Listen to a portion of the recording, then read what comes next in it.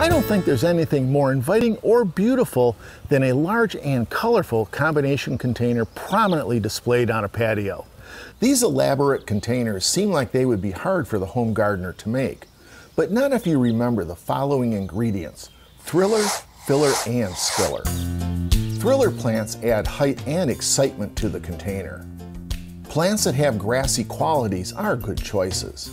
Dracena spikes are an old standby with the long straight leaves providing great height.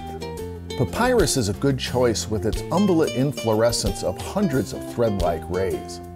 And grass-like Gaura has flower-covered stems that dance in the slightest breeze. Filler plants take up and fill the middle space in the combination. I really like using sweet potato vine. The foliage definitely fills in, is available in many colors, and increases interest. Coleus is another great choice. The kaleidoscope of colors adds beauty and appeal. I think calibrachoa may be an underused filler. They seem to be made to be grown in a combination container. Spiller plants want to sprawl out and over the container edge.